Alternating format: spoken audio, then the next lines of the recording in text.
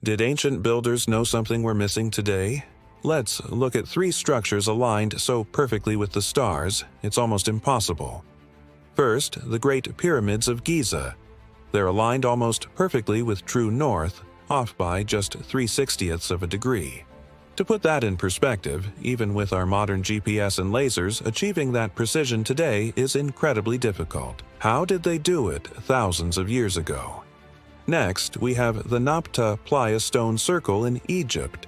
It's actually older than Stonehenge and lines up perfectly with the rising of Sirius and marks the summer solstice. This suggests that people understood complex star cycles long before they even had written language. Finally, Teotihuacan in Mexico.